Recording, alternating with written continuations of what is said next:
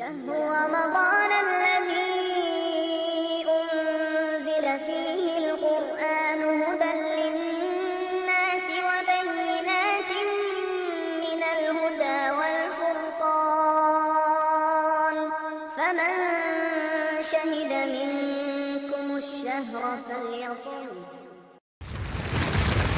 ওয়ালাইকুম সালাম রহমতুল্লাহ বরকাতুহু আলহামদুলিল্লাহ ওয়াহদা ওয়াসসালাতু ওয়াসসালামু আলা মাল্লা নবিয়্যা বাদা।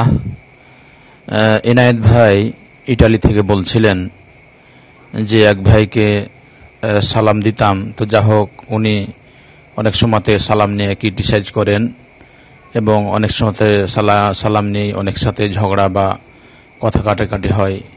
তো ওনার সাথে কি আমি যেহেতু সে আমাকে সালাম দেওয়ার কারণে ক্রিটিসাইজ করে, তো ওর সাথে কি রাগ করে বা থাকা যায়, রাগ করে থাকা যাবে? এরকম কিছু কি শরীয়তে রয়েছে? সম্মানিত ভাই, কথা বলার পূর্বে সালাম দিয়েই কথা বলতে হবে এ মর্মে হাদিস রয়েছে। আন জাবির বিন আব্দুল্লাহ قال قال رسول الله صلى الله عليه وسلم السلام قبل الكلام।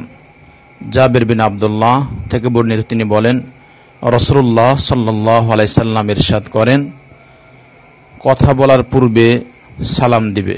তার মানে আপনার যখন কারোর সাথে কথা বলবেন, কথা বলার পূর্বেই সালাম দেবেন, এটাই শরীয়ত। ইমাম তিরমিজি রাহিমাহুল্লাহ হাদিসটি নিয়েছেন 2699 নম্বর হাদিস, 2699 নম্বর হাদিস। ইমাম আলবানী রাহিমাহুল্লাহ তার সিলসিলা সহিহা গ্রন্থে হাদিসটি নিয়েছেন। তাই কেউ যদি কারোর সাথে কথা বলতে চাই, কথা বলার পূর্বেই সালাম দিয়ে শুরু করবে। সালাম দিলে যেমন আপনি কাউকে বলবেন আসসালামু আলাইকুম ওয়া রাহমাতুল্লাহ, আল্লাহ আপনার উপর শান্তি বর্ষিত করুন, আপনি উত্তর দিবেন ওয়ালাইকুম সালাম ওয়া রাহমাতুল্লাহি ওয়া বারাকাতুহু। জি, আপনি উত্তর দিলেন যে আপনার উপর শান্তি বর্ষিত হোক, অথবা আরও যদি আপনি বৃদ্ধি করেন ওয়া রাহমাতুল্লাহি ওয়া বারাকাতুহু, আল্লাহ আপনার উপর রহমত, শান্তি, রহমত এবং বরকত বর্ষণ করুন। এই যে কত সুন্দর কথা শরীয়তে আপনাকে শিখিয়ে দিয়েছে। তাই সালাম নিয়ে ক্রিটিসাইজ যদি কেউ করে, আসলে বাস্তবেই করে, তাহলে তার ঈমান কতটুকু রয়েছে সে নিজেই জানে। এটি আল্লাহ রাসূল সাল্লাল্লাহু আলাইহি সাল্লাম এর বাণী। আল্লাহ সুবহানাহু ওয়া তাআলা ওহীর মাধ্যমে জানাই দিয়েছেন, যখন কেউ কারোর সাথে কথা বলবে, কথা বলার পূর্বে তারা সালাম দিবে। যেমন আমরা অনেক সময়তে মোবাইলে যখন কথা বলি, আমরা ভুল করি, দেখা যায় হ্যালো হ্যালো আমরা করি। জি না, এটা আপনার আমার ভুল কথা।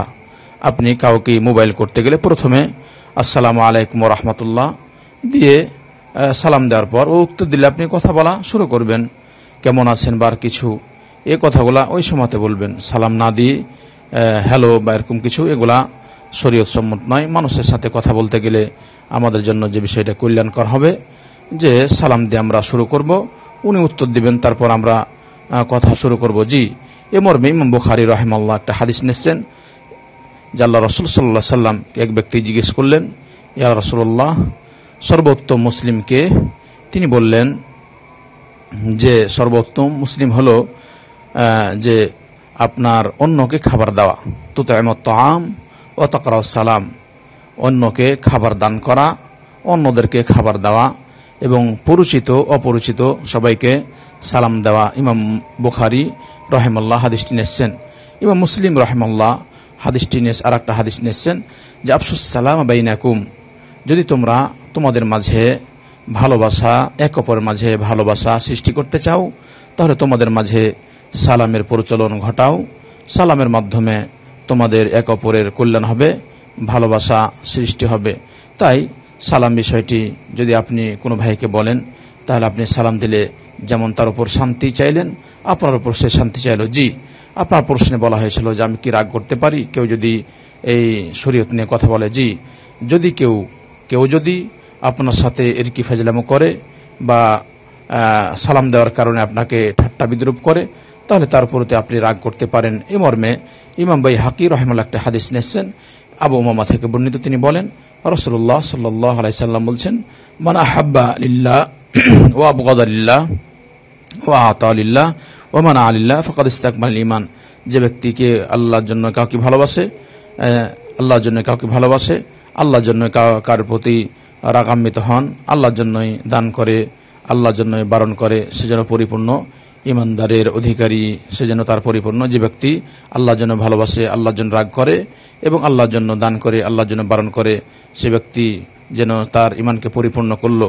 এমবাই হাকি রাহিমাল্লাহ হাদিসটি নিয়েছেন, সহিহ হাদিস। তাই যদি সে ইসলামের এরকম বিষয়টা তারা বাড়াবাড়ি করে, বাইরে কি ফাজলামো করে, তাহলে তাকে বলতে হবে না যে আপনার প্রতি আমি রাগ করলাম, বা কিছুই বলার দরকার নেই। তবে আপনি কথা বলবেন না, যদি আপনি চান কথা বলবেন না, যে যেহেতু সে এরকম করছে কথা বলা ছেড়ে দেন, তার সাথে কথা বলতে যায়েন না, তাহলে সে বুঝতে পারবে। কারণ আপনি আল্লাহর জন্য আপনি করতে পারেন। দিনের ব্যাপারে কেউ যদি কাউর সাথে দিনের ব্যাপারে অন্যায় করে, দিনের ব্যাপারে রাগারাগি করে, এটি রাগারাগি করতে পারে শুধুমাত্র আল্লাহর জন্য ভালোবাসা, আল্লাহর জন্য রাগ করা, এটি করা যায়।